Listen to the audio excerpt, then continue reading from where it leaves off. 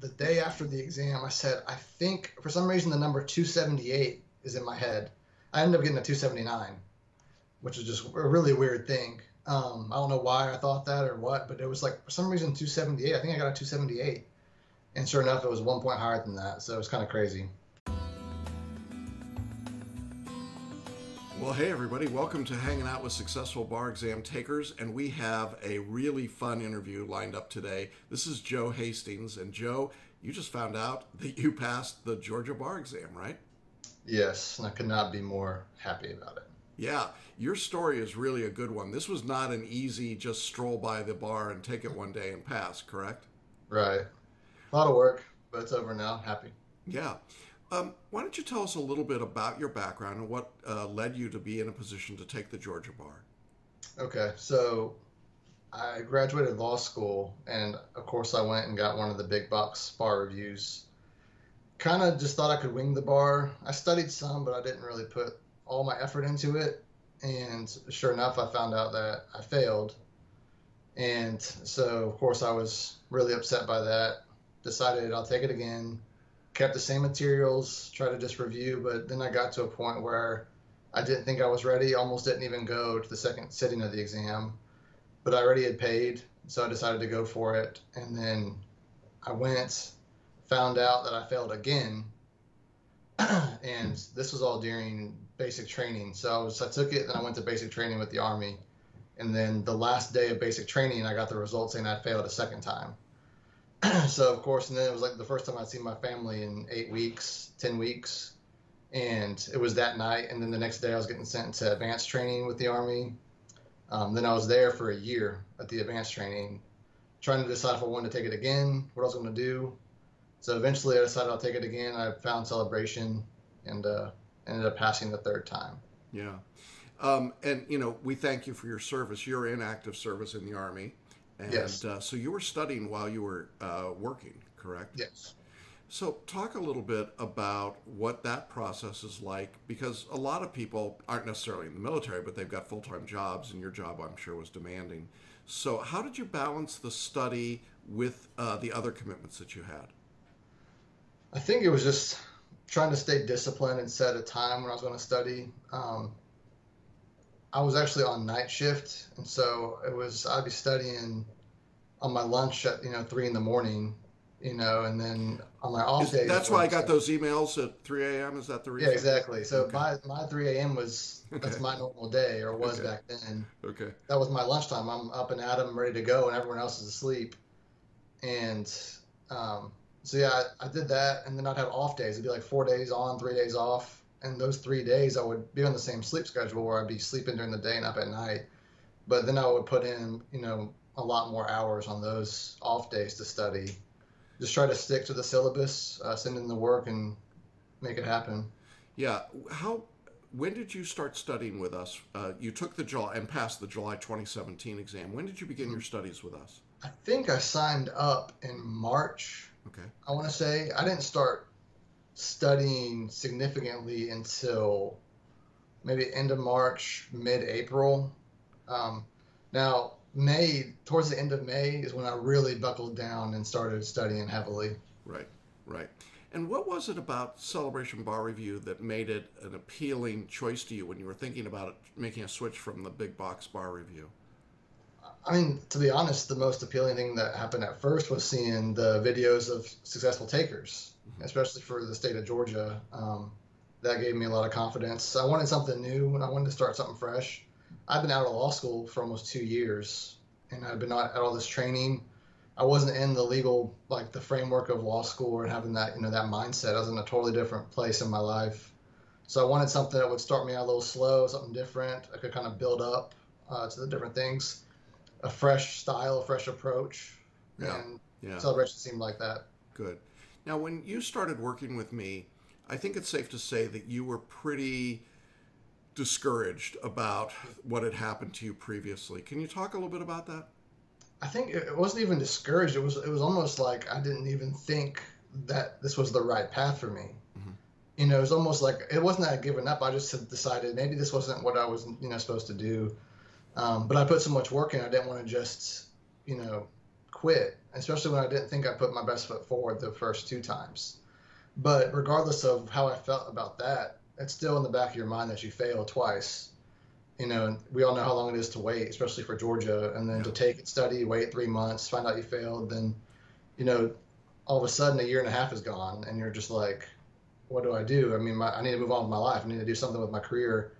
And so, yeah, I was definitely in a state of confusion, of not sure what to do or who to turn to. But then I just decided to go with Celebration and see if it would make it happen for me. Cool. And you chose our personal coaching plan, which meant that you and I were talking about your work as you went along. People sometimes ask what those conferences are like. And I want to tell the truth. Sometimes they're rough. You and I had some challenging conversations, I'm sure, along the way for you. You want to talk a little bit about that, what that was like? Yeah. So, I mean, to me, I started out okay. And then you kind of showed me the way you wanted me to write. And I think for maybe like a week or two, I tried to do it. And then there was one time I remember specifically when I kind of reverted back to Iraq, and I had looked at model answers on the Georgia Bar website. Right. And it was a mixture of me getting scared and, of the unknown and not doing what I was told to do previously, even though it didn't really help me before. And if you remember, I know you have other students and everything, but I remember it clearly as that being a turning point for me, was that conversation. Yeah, I remember the call. And once that happened, one, it gave me confidence in you, because I don't want someone telling me I'm doing good. I want someone to help me get better.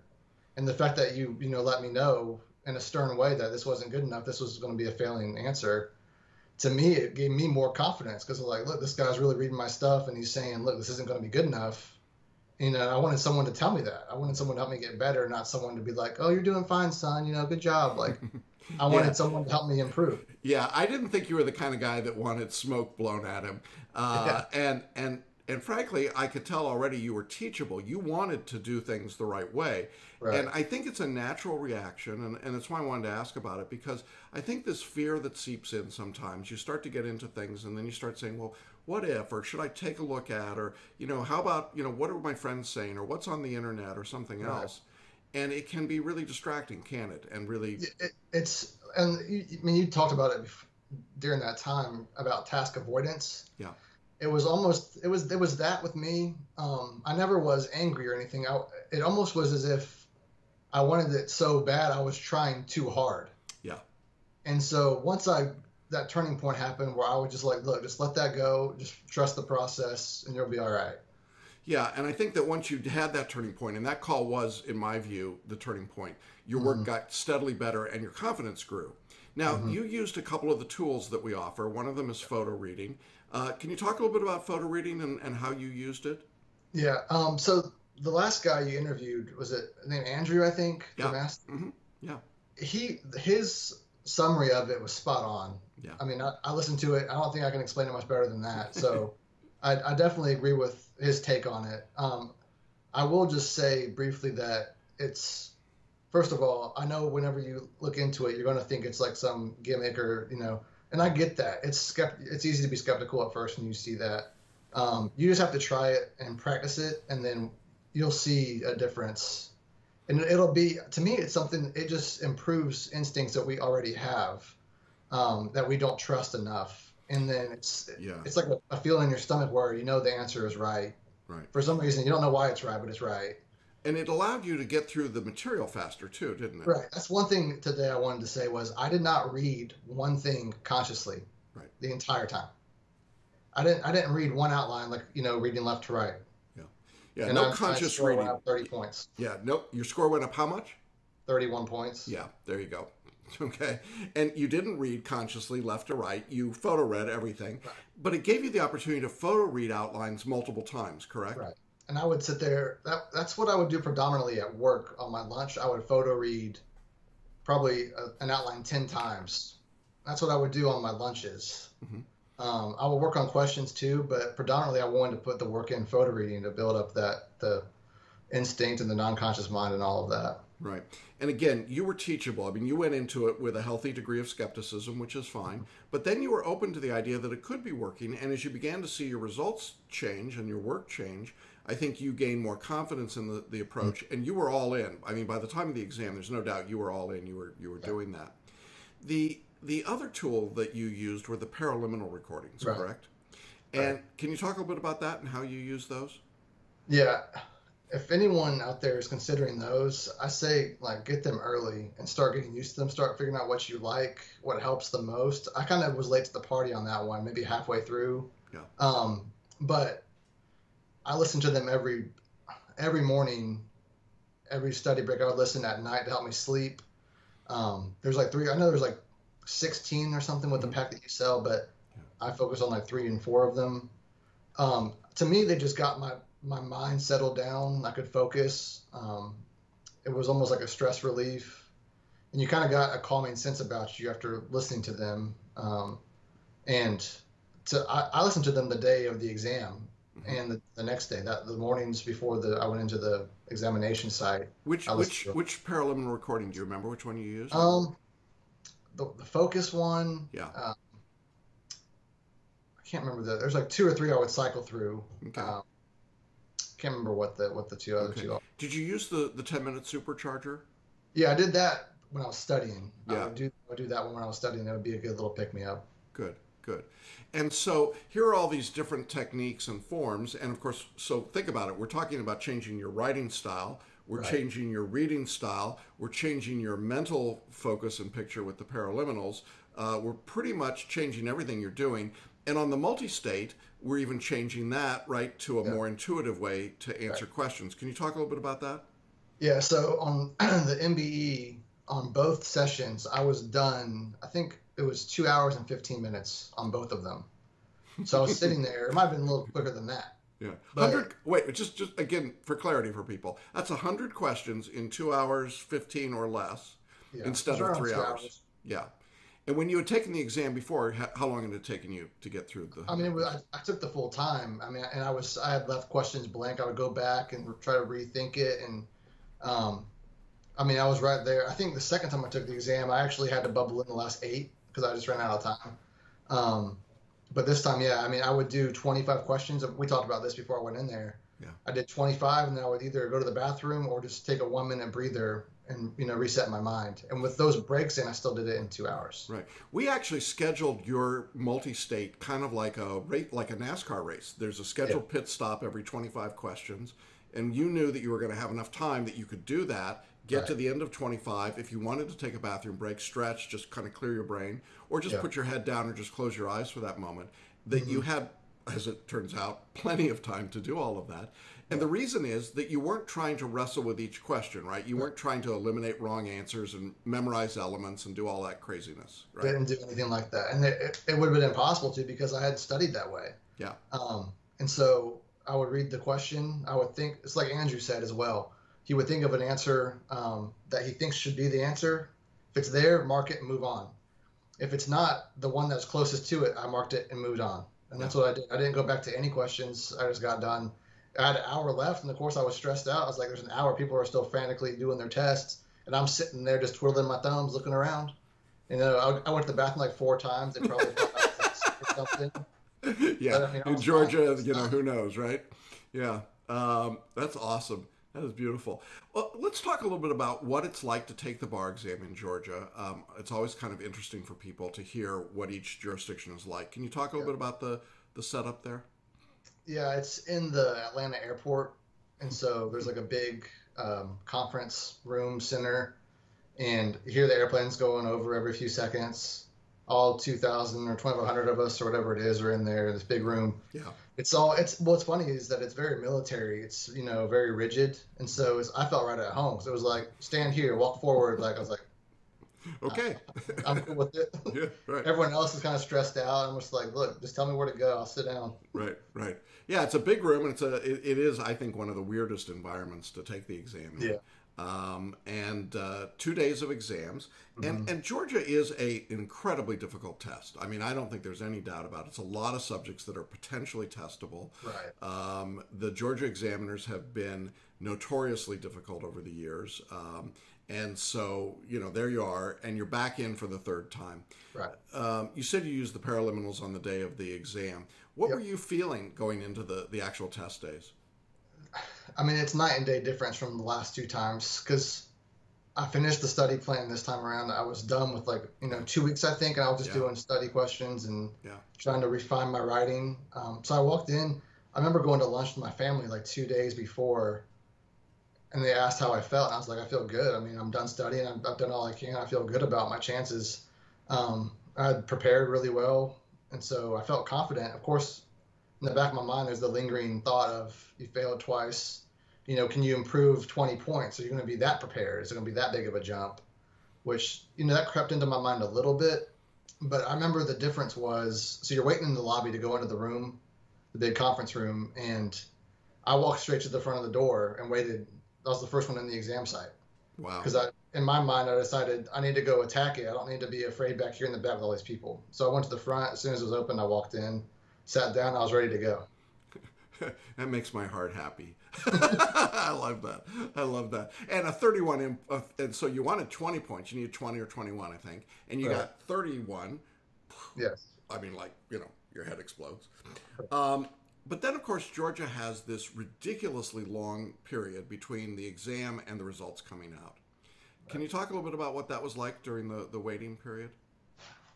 I mean, I was relieved. Once it was over, I was almost happy that I had to wait a while because I was just so invested in the whole process, and I just needed a time away from it a little bit. As it got closer and results started trickling in from other jurisdictions, it's got to the point where I was like, oh, here it comes, it's getting serious now. And the weight of it all, especially when we got into October, and I could see that it's this month I'll find out. It got really, really heavy, and it was a painful wait to get the passing result. Yeah. Now, on the day that results came out, you had things going on in other parts of your life as well, right? Yeah. So the way the Army works, to get promoted, you have to go to boards where they test you, your uniform, your facing movements, your marching, just general military questions. And in there will be the sergeant major and then the first sergeants from each company in your battalion. I know people probably don't understand what that means, but it's just a lot of the higher ranking soldiers that test you. And it's a very, very stressful process for people. It was stressful for me, even though I'm a little older and I've been through a little bit more than some other soldiers have been. But I only got a week's notice that I was going to this board. Wow. It was my first board I was eligible for. I didn't think they'd send me. Found out they're sending me, and lo and behold, it's the same day results come out. But hey, there's no pressure in your life that day, right? I know. And I remember I was just physically sick because I was so stressed out. Yeah. But so I had to read a 112-page study guide for this board. Had to get my dress uniform ready to go. Had to do all this stuff the week of the exam results. And I thought they could come out early. And so I was like, what if I got bad news on Thursday and I have the board on Friday, and they know I was taking the bar, they're going to ask me about it. So it was just a stressful week. I ended up passing the board. So congratulations. Thank you. And then I had to go out. I changed. I saw that results were out. And so I was sitting there in my Jeep, just sitting, after that stressful situation in the board, knowing that, okay, now I got to check for my results. And so I was sweating. I was nervous. I was almost confident, but still, it was still nerve wracking. And I tried to check, and the site kept crashing. And so there's different forums that you can check where people are talking about the results. And so I went to the forums, and someone had sent a PDF to the thread of the list. And so I checked that, and I was like, I'll just check this. I'll get it over with. But the file was in a format, the list was in a format I'd never seen before. I was like, is this even real? Is it someone just make this and send it in? And so I went to my name, and I found my name. And I was like, well, there's my name, but is this the real list? And so I spent 30 more minutes trying to get onto the Georgia site, and then I finally got on there and found out that I'd passed. Yes, it's legit. Wow, what a day that must have been. You must have just been not only excited but exhausted. Yeah, it was just overwhelming. It was a very eventful day. I mean, I can't understate it. It was a lot going on, a lot of pressure, a lot of stress, Yeah, and that's it awesome. ended well though. That's awesome. And what did your family have to say about all this? Well, it's funny. My wife, she works as a teacher on the post I work at. Yeah. So I found out, and I told her I was made her under the impression that I didn't know yet. And so I went to her school and just walked to her classroom and let her know that I passed. Oh, wow. And so she was actually out of her classroom, and then I turned around and she was walking back towards her classroom and saw me sitting there in like my Army PT outfit, and I just screamed I passed down this hallway of like second graders. And then so she was happy. We talked there for a little bit, and she told her teacher friends. They all came out from this second grade hallway like celebrating. It was pretty funny. That's great. Oh man, what a great moment. I'm sure the second graders were pretty excited too, even though they don't know what the bar exam is. Yeah, the commotion of it all. Yeah, yeah.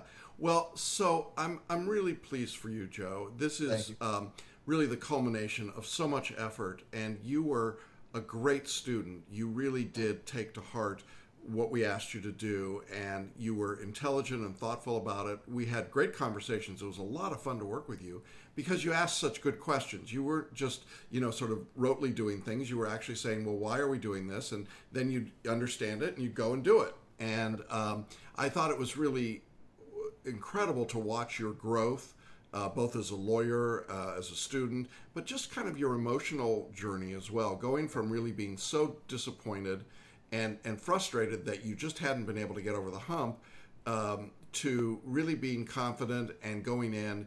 And I love that you were the first guy to walk in the room. That's the best of all. Appreciate that. What advice would you give somebody who's taken the exam in any state and failed, and is sort of now faced with being where you were a few months ago? I think the biggest thing for me was realizing results day will be here before you know it. Regardless of how far away it seems, you want to have good news on that results day. So start now, start trusting the process. I definitely wanted to talk about FLA though, because yeah, let's talk about that. And by FLA, you're talking about the writing style that we teach, which is different than IRAC, issue, rule, application, and conclusion. Yeah, go ahead, talk about that, please. The thing to me, it achieves what IRAC fails to achieve to me as far as simplifying the issues and the disputes.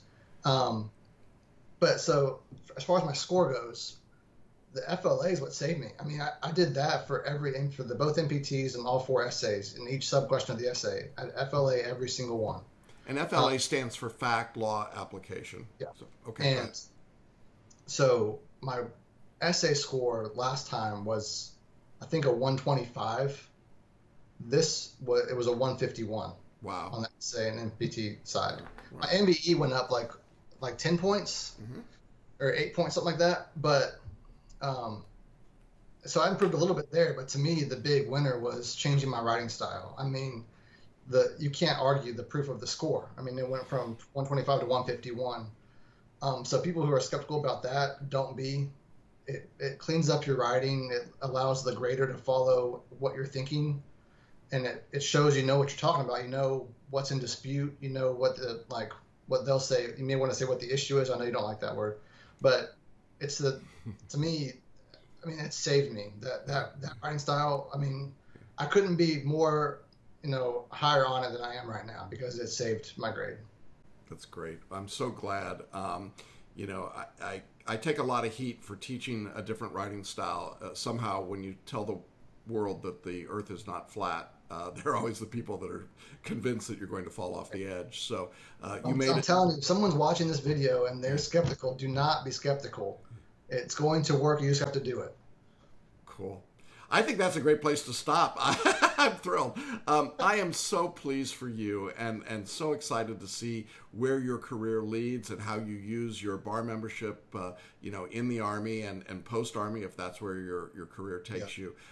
But again, so appreciative that you would come alongside us and do this work and be such a great student, and of course, very grateful for your service to our country. I appreciate it.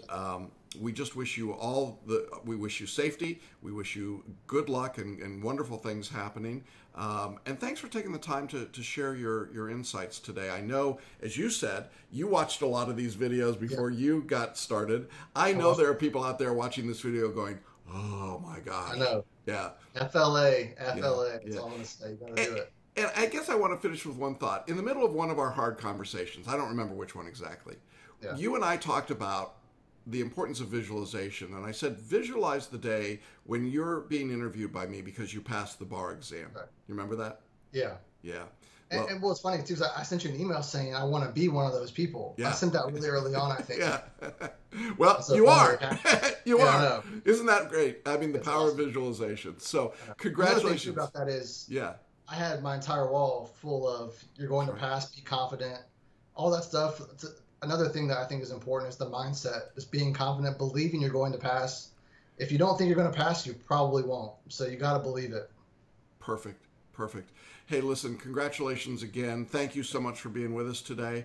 And to those of you in our audience, look, this is a great example. Joe is a terrific example of what can be done when you just put your head down, you do the work, you follow the directions, it works. And so, don't be discouraged and don't give up. So, all right. Well, listen, we're going to say goodbye for today. We'll see you again next time with the next interview. And again, thanks and congratulations to you, Joe. Thanks so much, Jackson. I appreciate all your help. Bye-bye.